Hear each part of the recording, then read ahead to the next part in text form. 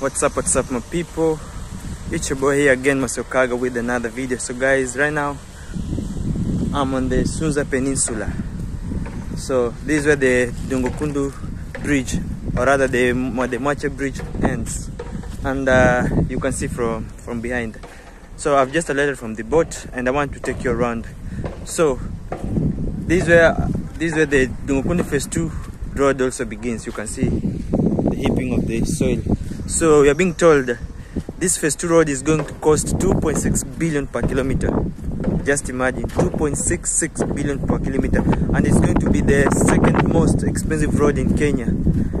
Before the expressway, it was the first, or rather the most expensive road in Kenya before the Nairobi expressway. So guys, I just want to take you around this road so that you can see how it looks like.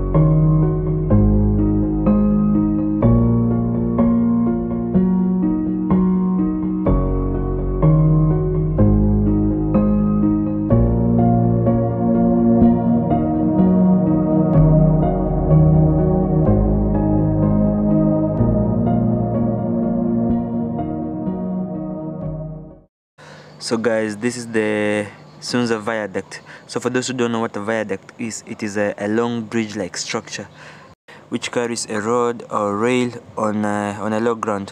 So this viaduct is important because I told you Sunza area is mainly a peninsula. So when the ocean tides are or the currents are high, water overflows to this area.